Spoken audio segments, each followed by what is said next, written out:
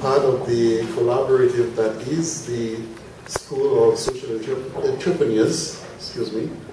And one of the things that we built this school on is collaboration. And the interesting part of this whole thing is that for the Learning Center, a lot of what we do here is based on collaboration. So very often someone will ask the question, why are we part of the School of Social Entrepreneurs and why are we part of this collaboration? And the bottom line is that for us as an organization, the Center for Community Learning and Development and the Daniel Center of Learning, we deliver programs here in collaboration with universities, colleges, community organizations, and the very essence of this collaboration is what makes it possible for us to realize the vision that we've established for the space.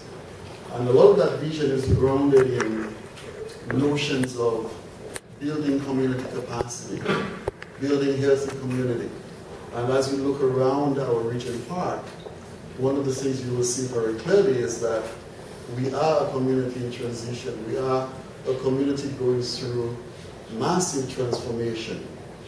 And a very fundamental part of this is rooted in notions of building a very strong, resilient community. So as we explore alternatives and ways of doing this, ways that allow us to explore new possibilities, new potentials, new ways of thinking, it makes sense that we would explore as many collaborations as possible. And when we are able to sit around the table with organizations like MAS, HSC, talking about how to make a school for social entrepreneurs work, it just blows my mind at a certain level, because it is, we are getting there, we are getting somewhere. And we had to reach across the pond, obviously, to look at some of the other models that exist out there. And while we are very creative at doing things, sometimes we need to explore what others are doing. And we stretched across the pond and we found a model that seems to reflect some of our own views and ideals. And one of the people who was instrumental and very, very central to the entire process of making this happen, one of the people who actually made it possible for all of you to be here today, is Cynthia Ross. I would like to give a big round of applause to Cynthia.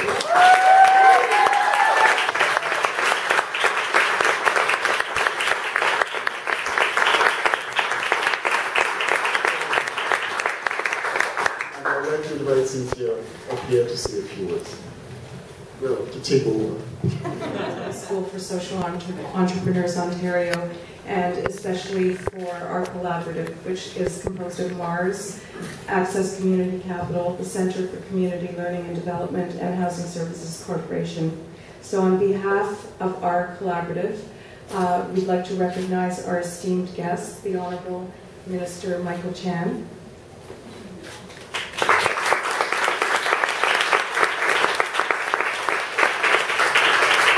Dr. Barbara Merck, Volunteer Board, a member of the Ontario Trilling Foundation. Alistair Wilson, Chief Executive of the School for Social Entrepreneurs Global and UK.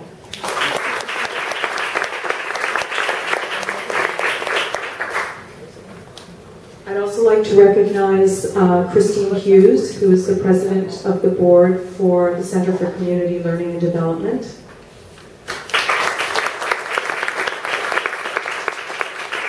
Mitchell Cohen of the Daniels Corporation.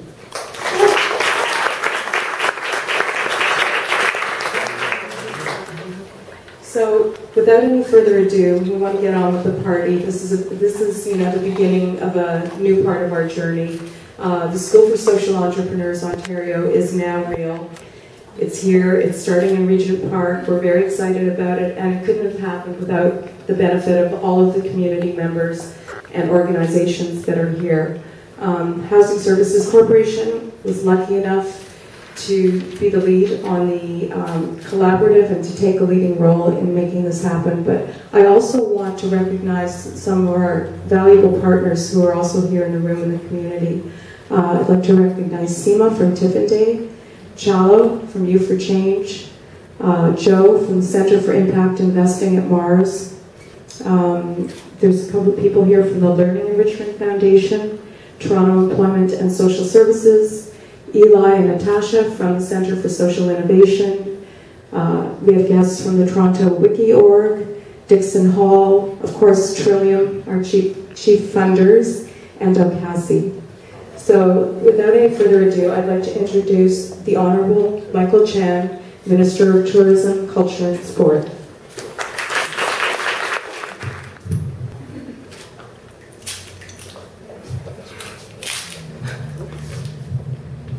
You're too tall, Minister.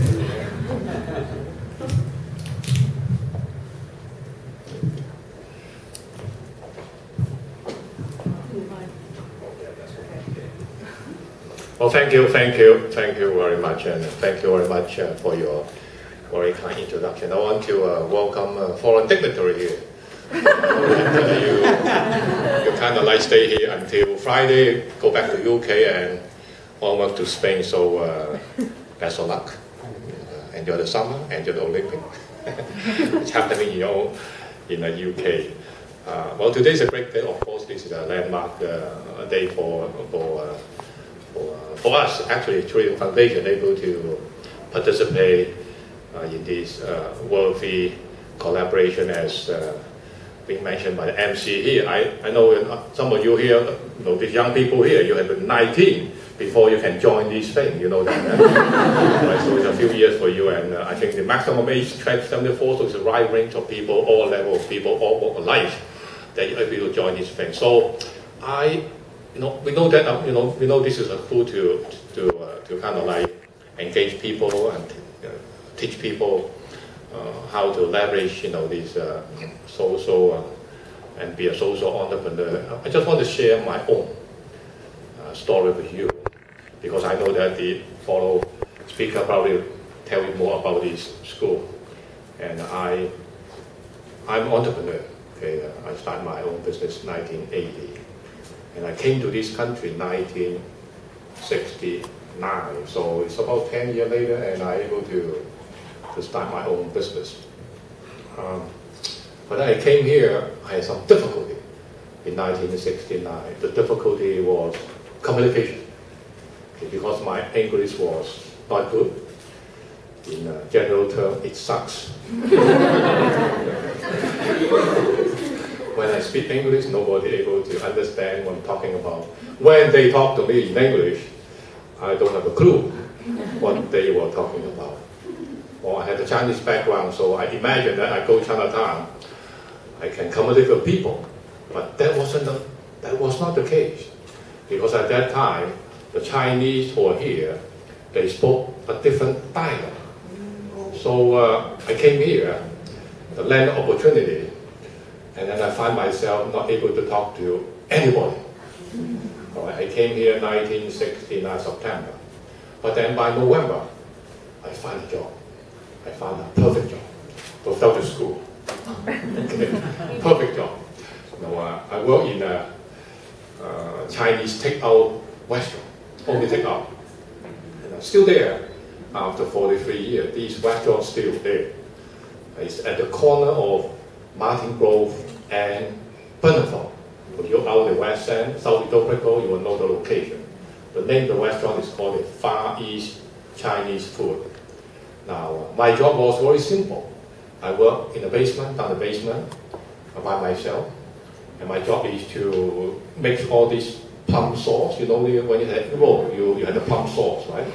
At that time, I mixed the plum sauce and put it into a little cup and put a lid on it. Very simple job. And at the same time, I will mix the mustard powder and some water in there, mix it and put it into the little cup, put a lid on it. So that's my job. Now, I said it's a perfect job because I work alone there, down the basement, and I don't have to talk to anybody. So That's my hurdle of communication. So from that point on, I'm able to talk to a few people and try my very best to learn English, and a few months later, I got a promotion. I was promoted from the basement to the ground floor. Huge promotion. And from that point on, I move along, and today, I'm able to speak to you on the capacity as the Minister of Tourism, Culture and Sport. I mentioned about Canada, Ontario, is land opportunity, is really a land opportunity. As long as you have a dream and a hope, you work hard, you work smart, one day you will get there. That's my story. I know some entrepreneur here, I'm not going to touch in the school there. I will leave my foreign dignitary to talk about that. But collaboration, engagement, be out there, communicate is what we need. And that's social entrepreneur. I wish you all one day be the social entrepreneur. Thank you for having me today. 2 days, and I know loads of faces in the audience already, and I really genuinely have felt enormous warmth from you all. This is a fantastic city. It's an amazing time. First time I've ever been in Canada. And you've got a lovely city. It's amazing and talented people. So, and I suppose, you know, I'm hanging around with a particularly excellent bunch of people, so it's not surprising that you're so lovely and doing such an amazing job. Let me tell you a little bit about the school and why the school is different. It's not a traditional school like you might have understood when you went to your school or your college or your university. The School for Social Entrepreneurs, we don't believe that entrepreneurship can be taught. So we think that's a bit of a crazy notion. We think entrepreneurship is a doing word, and social entrepreneurship is a doing word. So we set up the School for Social Entrepreneurs as what's called an action learning institution. An action learning, well, what does that mean? It's just jargon for learning by doing, which basically means that people who've got a brilliant idea in their community for a problem that they see, you know, it's happening in front of their eyes, it might affect their direct neighbourhood or their family or their community or their neighbours, and they've got a brilliant idea that they've had on the bus or in their flat, and they think, if we did this, this community would turn around, this community would change. And what they do is they apply to come to the School for Social Entrepreneurs, and they meet another 20 people who've also got amazing ideas, and they form a cohort. And they're in the school for 9 months. And they work pretty much, you know, most of the time on their projects, making their project, their baby, real. And they work that up.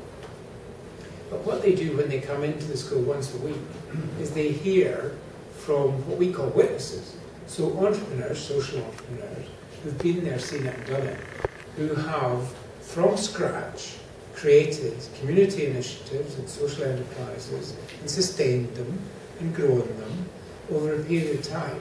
And what they do is they come in and share their war wounds. And they don't just tell you the good stories, they tell you the difficult stories and the bad stories. And I suppose that what that helps you to do is you to think, well, actually, I can survive this, I can get through this, I can be, you know, as persistent as I need to be to make this thing happen. And you begin to grow in your confidence, you begin to realise that you are legitimate to have a go and start up this thing and sustain it. And so what the school does using an action learning methodology is it concentrates as much on the soft skills required for social entrepreneurship as the hard skills like finance and business and legal structures, etc. So we think it's quite a unique kind of formulation which is, if you like, uniquely appropriate for social entrepreneurs. Now, how do you get a school for social entrepreneurs started in Ontario? Well, unsurprisingly, you need a few very driven social entrepreneurs to make it happen. And my God, we landed lucky here. We have, by sheer fluke, I reckon, just come in on the most wonderful group of people, both the people who are working at School for Social Entrepreneurs, who are, in my opinion, exceptional, and also this amazing partnership of organisations, but also the people who are at the table for the School for Social Entrepreneurs from those organisations, and they are incredible. And they're truly social entrepreneurs in their own right. They won't listen to no, They will push through, they will bust through bureaucracies and structures to say, we're going to make this happen, we're going to make this happen for the sake of our communities because we believe in it and we're going to make it happen. And so I'm really thrilled and honoured to be a part of it. And any support and help we can give you from over the pond, any bids that we can send you, any documents that you can rip off, all the rest of it, we're here for you. And I know it's going to be a huge success because all the people I've met that are involved with it are remarkable. So congratulations, well done.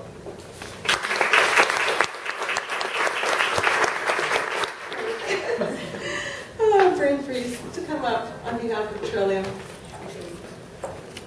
So thanks very much for having me here. And before I just start my very brief remarks, I just want to thank the Minister for his incredibly valuable support of the Ontario Trillium Foundation. He's been an advocate and a supporter, and through his support for the Ontario Trillium Foundation, I cannot tell you it is incalculable the impact that he's had on the nonprofit. So it's a pleasure to be here for the official launch of the School for Social Entrepreneurs Ontario. It's always exciting to be involved with something as it gets underway, but I suspect that the real excitement will come when the people who are coming here bring their projects to fruition and launch their own ideas. Most of us here in the room have been involved, some of us for a very long time, with the not-for-profit sector, and I think it's safe to say that the sector has made great strides in the past few years in terms of thinking outside the box, sometimes taking a few risks, trying some new stuff, developing innovative approaches to challenges, and altering the perception of the sector itself and social enterprise programs in particular. As with anything, it's the challenge of changing fixed ideas that can take time, but it is happening, and social enterprise is quickly becoming one of the most dynamic forms of business in Ontario. A few years ago, Helen Burson, who's one of the great residents of Toronto and a former chair of the board of directors of the Ontario Trillium Foundation, was talking about strategy for the not-for-profit sector, and she said the following, and I quote, "Don't let the term not-for-profit fool you. This sector has enormous economic clout and could give private sector corporations lessons in how to meet a bottom line, deliver shareholder value, or run a business efficiently." So you can see why OTF was very enthusiastic about this collaborative, innovative approach being taken by all of these groups and bringing the school to us from the UK, following this very successful model. And we feel that this collaborative will enhance both employment and volunteer opportunities and will greatly improve the knowledge base within the social enterprise sector, providing a model that we hope will be successfully replicated elsewhere in Ontario as well. Last October, the Ontario Trillium Foundation gave your collaborative a 3-year grant of $498,200 to establish the school in Ontario and then in Toronto and then replicate, hopefully, in Ottawa and Windsor eventually. So I know that you've heard a little bit about the school and the model, and we're going to hear a little bit more about that as well. But I'd like to just talk very briefly about what the Ontario Trillium Foundation's funds and the province of Ontario's funds will be used for without sort of listing everything. A few of the key items: salaries for a development manager and a learning manager, purchase of new administrative equipment, marketing and communications costs, and rent. And one of the things, I just have to say from a personal perspective, one of the things that I really enjoy about being involved with the Ontario Trillium Foundation is that the foundation recognizes how crucially important it is to organizations to keep the lights turned on and keep the office staffed. And we have the capacity and capability to do that kind of funding. And from my own personal experience in the not-for-profit sector, it's hugely important. And I personally value being able to provide that kind of support to organizations. And Mr. Chan, thank you, your government, very much for reappointing me to a second term on the board as well. I appreciate it. I enjoy the work immensely. For 30 years, the Ontario Trillium Foundation, an agency of the Government of Ontario, has been awarding grants to not-for-profit and charitable groups to help make Ontario communities healthier and more vibrant. When we make a grant, and it's a very careful, thorough process, as I'm sure any of you who've been through the process, but a lot of heads are nodding. It's a very careful, thorough process that we go through. we're really looking at the future. We're looking for new ways to keep organizations, to help organizations complete their projects, but also to help the sector grow, to help the sector expand the reach through innovative approaches. And we feel that the potential of this particular undertaking to have a positive impact on the lives of Ontarians is really significant, and it's clearly an idea whose time has come. So I'm looking forward to hearing more about the School for Social Entrepreneurs, and on behalf of the Ontario Trillium Foundation, I wish you the very best of success. And I'd like to ask Minister Chan if he would join me to present a plaque from the Ontario Trillium Foundation.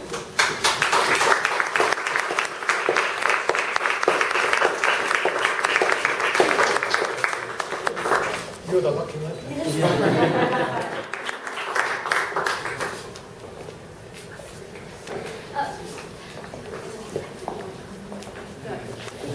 We're outside if you can work your way in. So thank you so much, Barb. And I too want to echo our gratitude to the Ontario Trillium Foundation and the Honourable Minister Chan. The support that we received just in the quality of the program managers and the questions that they asked was extremely, extremely important in helping us think critically about how we move our project forward. So we appreciate everything that you're doing, and we won't let you down. Great. And now I'd like to introduce Marjorie Victor-Brands, who is the Director of the School for Social Entrepreneurs, Ontario. But I should also say that I was really accepting this on behalf of all of you, because the School for Social Entrepreneurs is not a traditional school. It's not a school that comes with a giant textbook with all the secrets about how to be an entrepreneur. That's not how we work. It's about mobilizing a community to wrap around the support that budding social entrepreneurs who have great ideas about how to make their community better. It's about you supporting them to be successful, to help our communities. So really, the school belongs to all of us. There are no lone heroes. Everyone is pitching in to make a contribution. I just want to say just three statistics that explain why I came to the school. First, 70% of the entrepreneurs who come through SSE work in the 20 most deprived communities in the UK. This says volumes. In years 1, 2, 3, 4, and 5, SSE-backed ventures are 20% more likely to survive than commercial startup ventures in the UK. We also know that they experienced an average growth rate of 17% versus an average 6% for a traditional commercial startup. These are very impressive statistics. So I know that other people find this track record incredibly impressive, and that's why we had the leaders and visionaries like HSE, Access Community Capital Funds, the Center for Community Learning and Development, and Mars, joining together to try to bring the school to Ontario. I want to just very briefly recognize the members of the collaborative, Alfred, Agazi, Adam, Anne, Cynthia, and Hadley. You have done tremendous work to bring us to this point today. You were involved several years before I ever showed up on the scene, or Omar showed up on the scene. So I also want to recognize Omar, our learning manager here. And Claire Wong, our intern. She's looking for a job, and she's really, really good. And we have at least 15 volunteers here tonight, and I can't take the time to introduce all of them, but they are tremendous. We live and die at the school on the work of volunteers. So I want to just thank all of you, because we are collectively embarking on this journey to make the School for Social Entrepreneurs a huge success here in Ontario, and we couldn't do it without you. What we need to do is take the inspiration from the UK as well as Australia, where the school is, and then make it our own. This has to reflect our reality, our culture, our history, our talents. And that's all up to you in this room. And lastly, I'll just say that this is a tremendous week for us. This is the the ribbon cutting for the school, but we had an event yesterday. It was a policy discussion with the donor and policy-making community. Tomorrow we have a big event to talk about the life of Michael Young, the founder, an extraordinary individual, and that's open to the general public, but it's sold out, so it's too late, I'm sorry. And so in this week, with the article in the Star this morning, CBC radio this morning as well, we are reaching hundreds, literally, I'm not kidding, hundreds of thousands of people because you know, these have massive circulation. And that's building the momentum for social entrepreneurship here in Canada. And we have only one thing to ask of you. We're launching a social capital campaign this week. In the last month, we have added 650 contacts to our database. We're asking you to help us reach 2,000 contacts by September 15th. We've already picked the low-hanging fruit, so now it's going to get a lot harder. There are pledge forms. Josina and Rishi there, they have the pledge forms. Please help us add names to our database because we can't get there without that. Use your networks. Help us find students. Apply to be a student. Be a friend. Be a donor. Be a volunteer. We need you. And to get that started, we're going to cut the ribbon to officially mark the opening of the School for Social Entrepreneurs. So I'm going to ask just the members of the collaborative, Omar and the minister and Dr. Merck, please join us in. Is Hadley here? Hadley was the key author of the grant that started the school. She better be in this picture. All right, everyone ready? Raphael, sorry. Drum roll, please.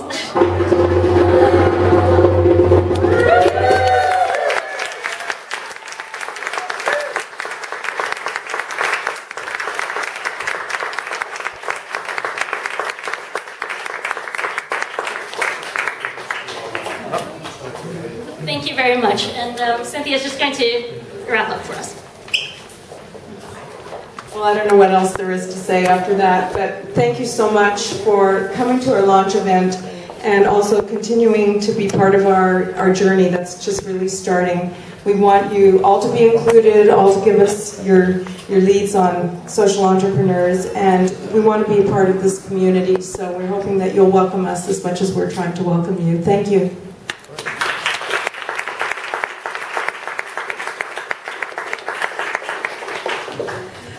Yes, Marjorie. Omar will be holding an info session for people who are interested. Yeah.